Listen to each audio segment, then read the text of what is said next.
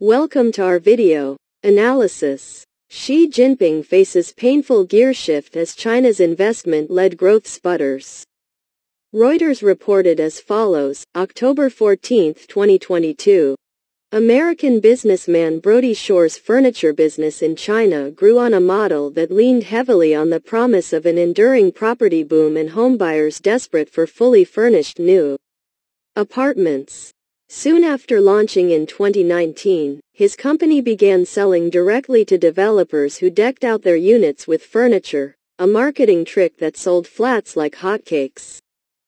Then came the pandemic and a property crisis, and with them, clear evidence of the limits of the debt-fueled, investment-driven model that had propelled China's economy and businesses like Shore's. If people aren't buying houses, then no one really cares if they're getting the furniture included for free or not, Shores said. As Xi Jinping prepares to extend his tenure as China's leader at next week's Communist Party Congress, he faces once-in-a-generation economic challenges and decisions that will significantly shape the lives of the country's 1.4 billion people.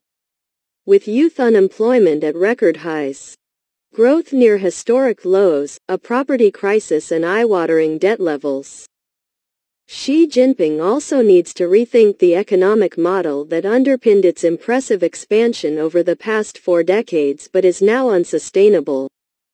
Many economists say its growth over the past 10 to 15 years has relied too heavily on construction and investment as sources of demand to achieve ambitious annual targets. With debt skyrocketing as a result, with those wells drying up, a sharp slowdown is inevitable, economists say. Roughing the seas, the world's number 2 superpower will have to navigate under Xi Jinping's next mandate. Michael Pettis, professor of finance at Peking University in Beijing, said while many economies have followed an investment-driven development model, China's reliance on it was extreme. You cannot invest 40 to 45% of gross domestic product, GDP, forever. China has to prepare itself for many years of much slower but sustainable growth, Pettis said. Those who expect the Chinese economy to be the largest in the world by 2035 will almost certainly be disappointed. World Bank data shows investment as a share of China's GDP is almost 20 percentage points above the global average, while household consumption is almost 20 points below. China's blistering pace of domestic investment has built the world's largest network of high-speed railways, most of the world's 10 longest bridges, the world's busiest ports, but also, by some estimates, enough empty buildings to house the entire population of France. That investment-consumption imbalance is deeper than it was in Japan in the 1980s, before its infamous lost decades, and with China accumulating total debt worth almost 3 times GDP. One former and 2 current Chinese government advisors told Reuters while policymakers recognized the need to ramp up domestic consumption, it was seen more as a long-term goal, not an emergency. Jia Kong, who runs the China Academy of New Supply-Side Economics, says the immediate problem was weak confidence, including among consumers, and that investment was still needed short-term. If there is no investment, consumption will be like a tree without roots, said Jia, who previously led a finance ministry think tank. China in recent months has already cut interest rates, approved infrastructure projects and given banks new quotas to fund them. To prop up the distressed property sector, many cities have reduced down payments and eased mortgage rates. The National Development and Reform Commission, China's macroeconomic management agency, did not respond to requests for comment. Decades of state ownership and central planning under Mao Zedong left China rural and impoverished, with only basic manufacturing and dire infrastructure. In 1978, under Deng Xiaoping, China changed course, allowing more private enterprise and ownership, opening the economy to foreign trade and investment and incentivizing savings. Local governments made money leasing land to developers, which, in a rapidly urbanizing China, sold ever more flats at ever higher prices. Policy focused predominantly on supply, not demand. The government spent money on roads, railways and airports, while banks lent more to strategic, state-dominated industries than to consumers. As China opened to the world, factories took advantage of cheap labor in special economic zones to build tight logistics chains, making the country a manufacturing superpower. To offset cratering external demand during the 2008 to 2009 global financial crisis, China borrowed aggressively to double down on infrastructure. In the decade to 2020, China consumed almost 25 times more cement than the United States.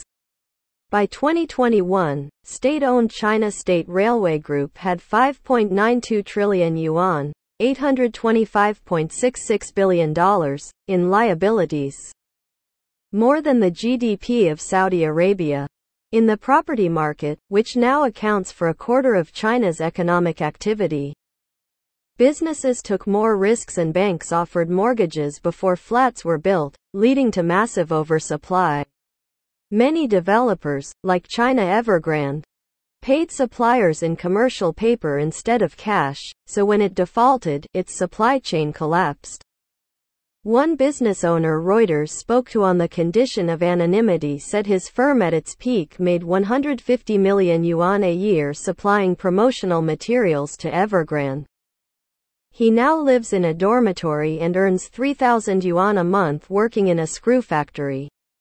Many uncertainties hang over China's economy: the zero-COVID policy, a crackdown on tech and other industries, geopolitical tensions and rising borrowing costs in export markets. A complete remodeling is therefore not imminent, say government advisors. We should consider consumption from a medium and long-term perspective, said cabinet advisor Yao Jingyuan. But China now needs 7 units of additional investment, up from 3 in the 1990s. To generate 1 unit of GDP, Oxford economics lead economist Adam Slater says, using investment, even to dress the latest wounds, will only mean more debt.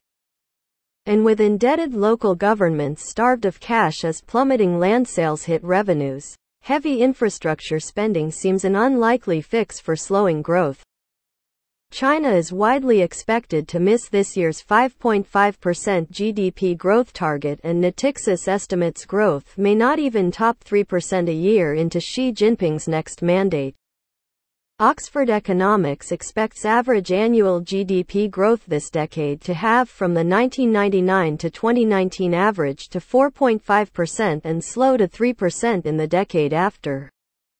This puts China's GDP per head at less than a third of the United States in 2040, they said. The Communist Party has built its legitimacy on delivering high growth. A slowdown could challenge that. Economists say more policy support for households will make a transition to consumption-led growth less painful, although it's unlikely to fully account for reduced investment. Policymakers' options include cutting sales taxes, encouraging wage growth, raising pensions and unemployment benefits, or subsidizing medical treatment and other social services. But no such moves are imminent. Ziwu Chen, professor of finance at the University of Hong Kong, says street protests in Henan province over a banking scandal and recent mortgage boycotts point to what China may face in the next decade. We are in this growth slowdown phase, and maybe eventually, China will experience recessions or other crises, he said. As that happens, social unrest and injustice will take place much more frequently. That's all, from the Reuters report via Yahoo News.